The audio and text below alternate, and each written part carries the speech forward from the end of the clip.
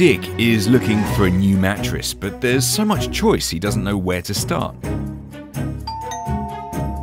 Alright mate, how are you? Can I interest you in a new mattress?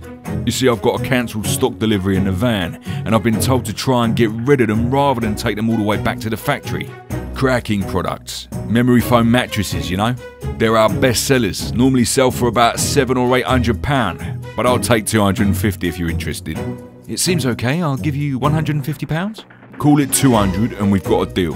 Oh, alright then, £200. Dick thinks he's been clever and saved himself a lot of money. Dick wishes he'd bought from a reputable retailer who sells beds made by approved MBF members.